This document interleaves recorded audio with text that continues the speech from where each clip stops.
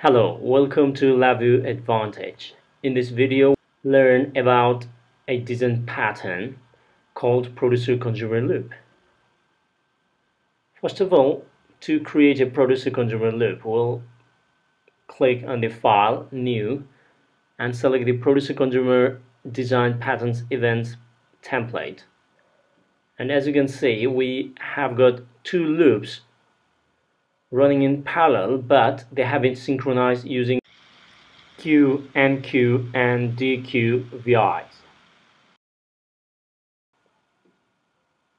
The loop on the top is called producer because it generates the data, and the loop in the bottom is called consumer loop because it consumes the data and processes it.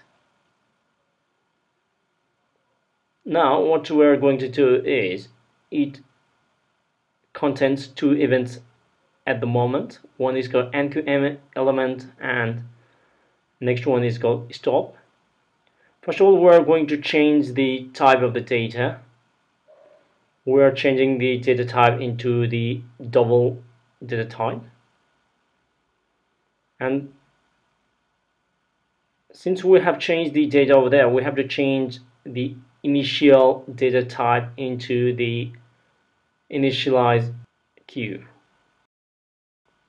So in the consumer part, we'll be displaying the data that has been generated from the producer loop.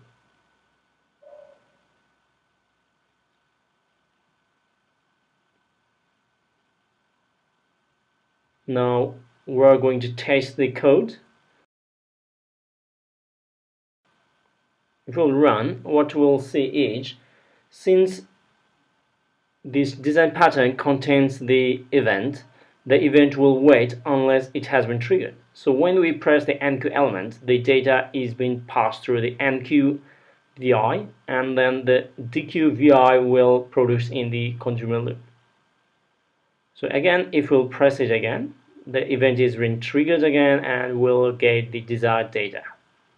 So now if we'll press stop, the producer loop will stop. And since the consumer loop does not get any data, it will produce an error and that loop will stop as well. Please like, share, and comment in this video. And please subscribe to this channel for future LabVIEW training videos. Thank you.